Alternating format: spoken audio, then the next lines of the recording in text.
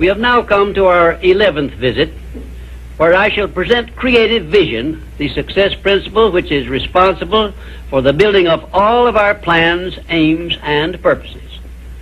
It has been said that the imagination is the workshop wherein we fashion the purposes of our brain and the ideals of our soul. I do not know of a better definition of imagination than this.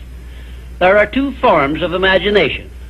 First, there is synthetic imagination, which consists of organizing and putting together of recognized ideas, concepts, and facts arranged in a new combination.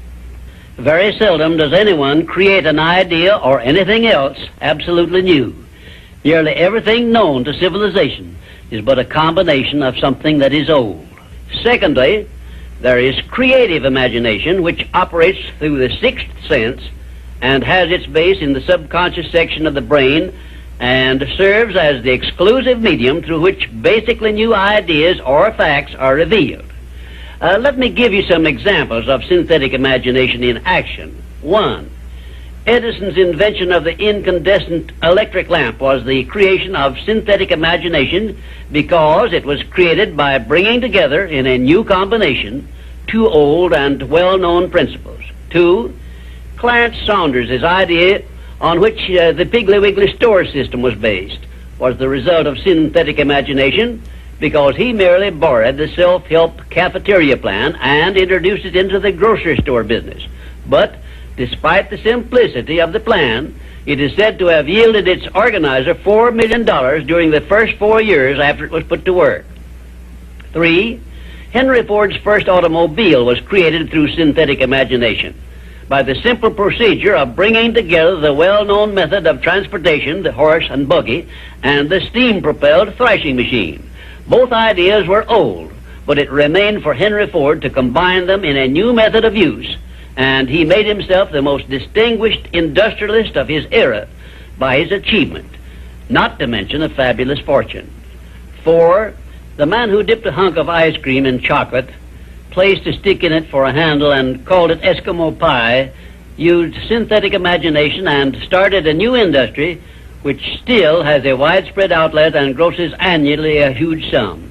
It is safe to assume that the creator of this simple plan of merchandising was well compensated for his use of his synthetic imagination. 5. F.W. Woolworth made use of synthetic imagination by the simple procedure of setting up a retail store in which a large variety of merchandise retailing at 5 and 10 cents per item was offered to the public, and lived to see his merchandising innovation start a series of similar retail stores which gross annually many millions of dollars in sales and made Woolworth rich in the bargain.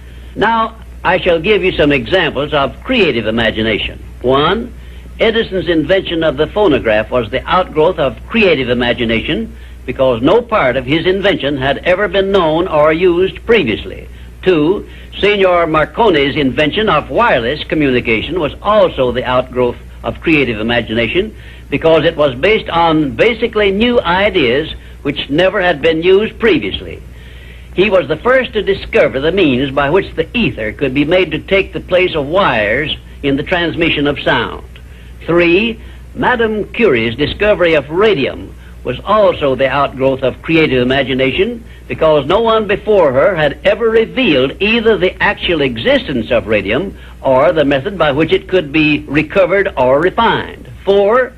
Wilbur and Orville Wright's perfection of the modern airplane was partly the result of creative imagination and partly the result of synthetic imagination, because others previous to their time had discovered some of the ideas they used successfully, but they were the first to coordinate those ideas, so they worked.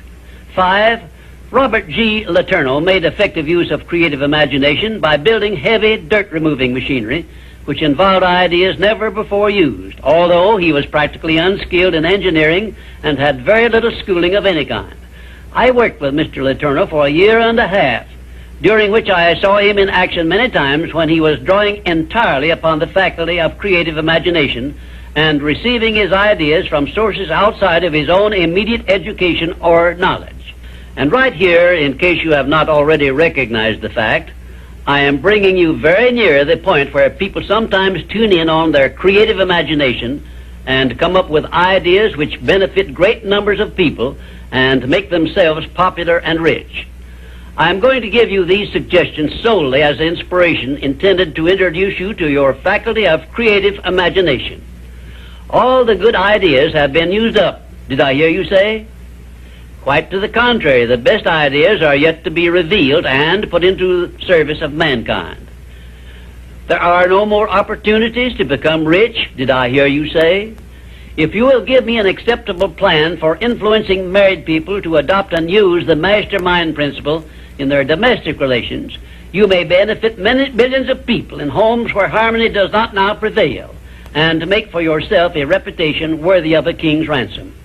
If you have a better idea or plan for the use of salesmen in any field of selling, your idea may help millions of salesmen to increase their incomes and bring you a reward worthy of the value of your idea. I am still talking to you about exercising your faculty of imagination, but I am limited as to the number of ideas I can give you in so short a time.